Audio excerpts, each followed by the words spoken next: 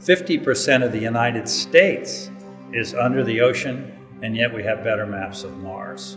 So our job is to find out what we own and then see how that can help us in what we call the blue economy. My name is Dr. Robert Ballard, and I'm an explorer in residence for the National Geographic Society, and I'm president of the Ocean Exploration Trust. My interest in underwater exploration began at a very early age when I saw the movie 20,000 Leagues Under the Sea, and I decided I wanted to be Captain Nemo, and I think I pulled it off. In fact, I call my ship the Nautilus. You know, people think that the most important discovery I ever made was the discovery of the Titanic. And actually that was pretty cool.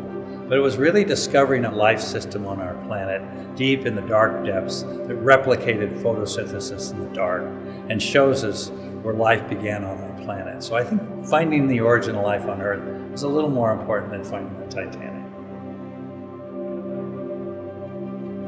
Discovering the Titanic was really interesting because I had two reactions. The first reaction was naturally joy. It was down to the last second. I played college basketball and I felt like I scored the winning goal at the buzzer. So we all jumped up and down and celebrated. And then someone in the control room said, "She sinks in 20 minutes." It was 2 in the morning. And when they said that, we realized we shouldn't be dancing. We shouldn't be celebrating, that we were at the very spot where it all took place, and the mood changed like a wall switch.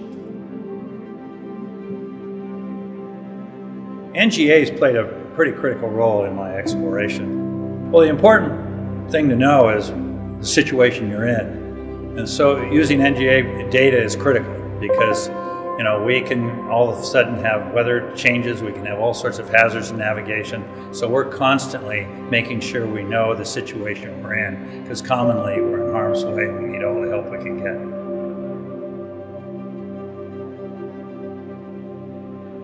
My biggest challenge as an explorer is to get someone to bet on my horse. Get someone to actually believe that I can accomplish what I want to do. You know, kids come up and say to me, "What are you going to discover next?" And I tell them, "I don't think you understand the process. I don't know." So I'm always telling kids that my greatest discovery is the one I'm about to make. I love the moment of discovery. I've been fortunate through all my life to go where no one has gone before on planet Earth.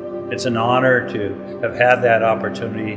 I'm now in my 61st year of going to where no one has gone before on planet Earth. And as soon as I finish this interview, I'm about to go there again.